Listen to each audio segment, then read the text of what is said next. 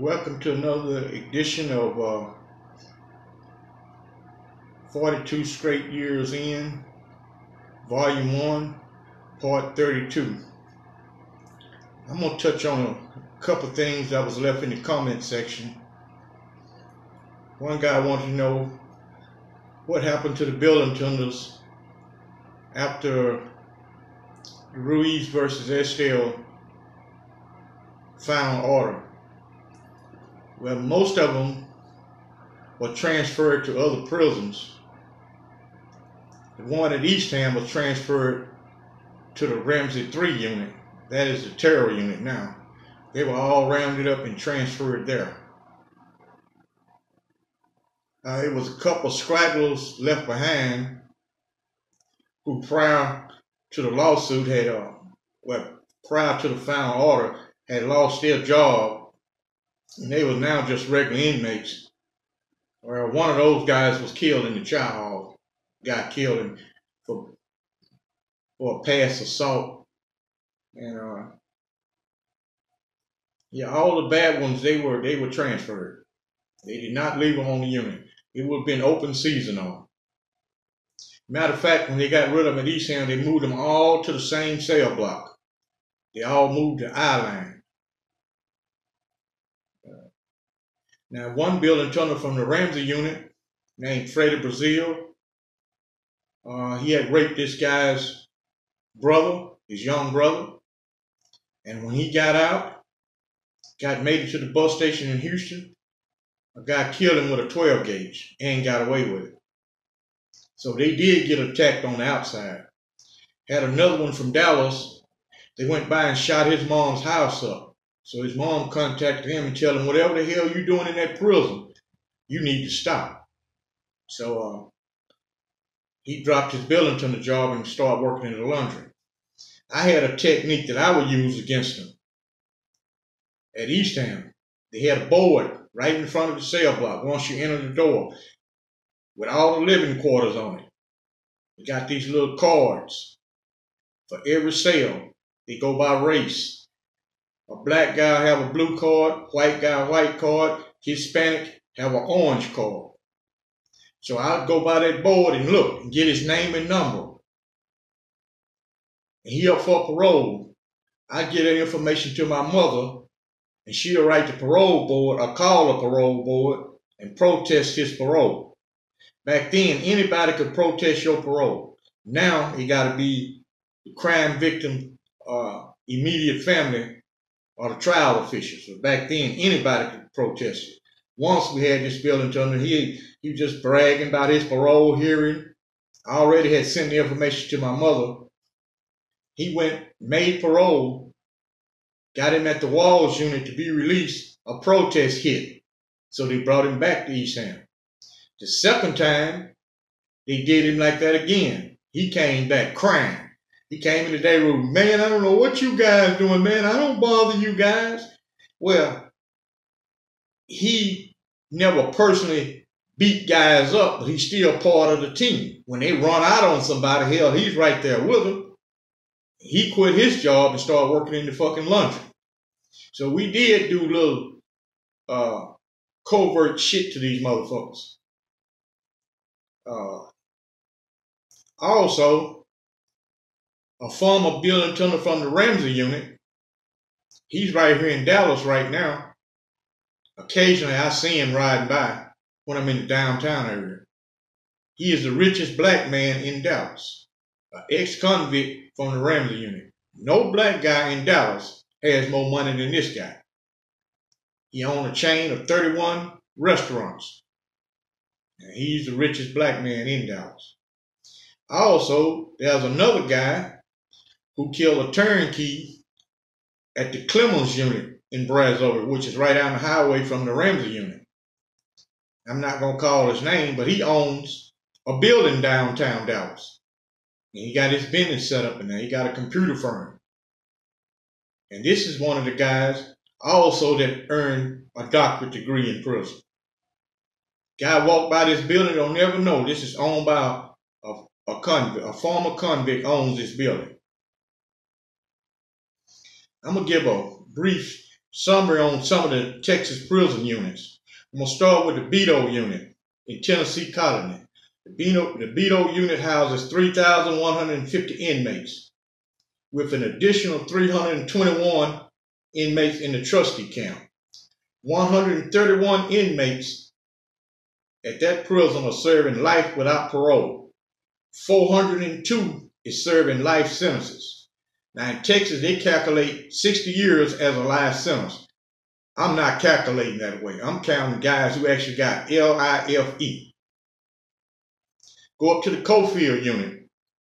It houses 3,818, with a trustee camp that houses an additional 321.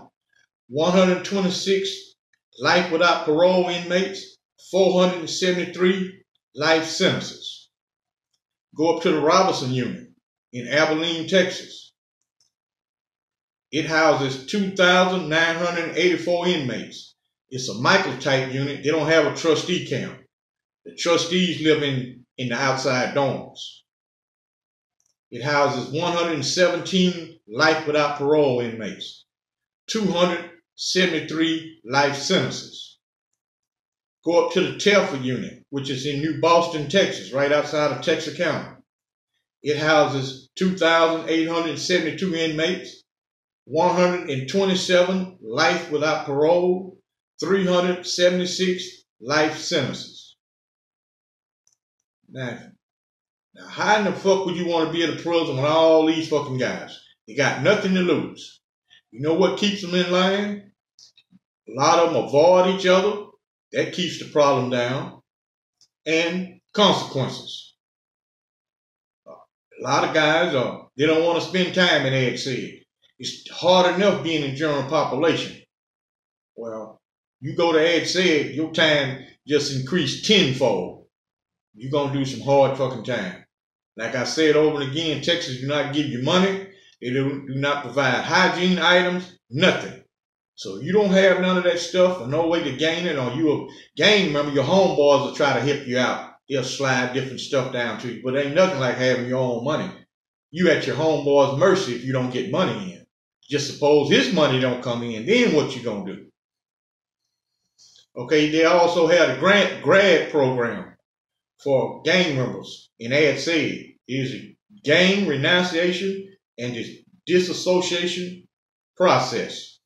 It's a year-long process where you're debriefed. You must give them pertinent information that they can verify before you is moved to one of the units where the grad program is housed, which is the Ramsey unit and the Ellis unit in Huntsville. And you must successfully complete that program in order to be released to general population. And when you release the general population, they will send you to a unit that does not have a lot of gang activity. And it might be a gang activity going on there, but they won't be a STG. In Texas, it's a different. STG is a security threat group. Those are prison gangs. Bloods, Crip, Congo Blast, Latin Kings. They look at those as disruptive groups. That's why they live in population, and the STGs live in ADC. If you see a gang member walking out on the rec yard with a big TS on him, or Emmy patch, or ABT patch, you know one thing: this guy done X out of his gang. In Texas, you would not flaunt gang membership. You would not do it. Also, if you're a gang member, that information is turned over to the Department of Public Safety, who in turn notifies that county. They put all that information in their gang file. Some of the guys got the big tattoos right upside their head. How would you like having a jury trial and they say he's a former gang member? How you gonna lie out of that? The shit is right upside your head. You advertising. So you know you're gonna get maximum punishment because they're gonna play on the jury's sympathy. Hey, this is a gang member, he's cold-blooded. You know you're gonna get maximum sentence. They ain't gonna even cut you no slack whatsoever. The guy asked me about inmates out of other states. I seen guys in Texas prison from California. Only thing they can agree on about Texas is Texas feed better. They give you more food in California. Because here they load the food up. It might not be worth a shit, but you're going to get enough food. They're going to put a lot of food on your tray. Now, I've seen them always talking about in Cali, we do this. In Cali, I don't see none of them raise hell in no Texas. Not one of them motherfuckers do shit when they get over here. Because guess what? He got to stand by his damn self. No homies. You got to get out in that water by your damn self. We had a little Hispanic guy on the cell block with us. They called Califas. He said he was Emmy at San Quentin. He had did about 30 years in San Quentin. Man, that guy be pissed in the day room. He looking at some of these black guys got Hispanic punks. Some of the white guys got them, or vice versa. So the guys just didn't like the way he sit in the day room and look. He never would say nothing. So they called him in there one day when he was coming from shower. They jacked his ass up. So, hey, man, you got anything you want to get off your mind? You don't want no trouble. So guess what? He got to be by his damn self. And, you know, most of the time, if a guy got to stand on his own 2 feet, you ain't going to get no drama from him. I always tell a guy, the best thing about a game is when you face with a game, you have a game. And you'd be surprised how they're going to mediate that problem. They're going to come to a mediation. When you match up man for man, you ain't going to have that many problems. Okay, you got 12 guys got shanks. I got 10 got shanks. Now what's up? There ain't going to be shit. No problem whatsoever. Guy wanted me to talk about Johnny Murray. I'm going to have to do that in another video. And also in Dallas, in recent 45 days, we done had 4 capital murders committed by young guys. All of them under 21 years old. Carjacking people, killing them for a fucking pickup truck. Killed this old man for his pickup truck. Then went and carjacked another lady for her car. They followed him on camera all over Dallas until they located and arrested all 4 of them. Their life is over with. In the city of Dallas, do not even play that bullshit. There's no way you're going to get mitigated sentence. You're going to get maximum sentence. And they already snitched on each other. This one saying he shot, this one saying this one shot. They all telling it on each other. But they'll get in prison and get with their little buddies, their little street gangs, and they tough all of a sudden. You motherfuckers snitch when you was out here. Why you got to snitch on your fucking homeboy? You going to get a life sentence. You got that coming. Anyway, I forgot. I still got my motherfucking shank. I forgot it earlier. The crackhead's been cool. Maybe the trap house done ran out of dope. Or they can't find a plug. They cool. I seen one ride by on a bicycle talking to his damn self. I let him go on about his business. Stay ready at all times. And let's ride. Like and subscribe. And I appreciate you guys watching. Thank you.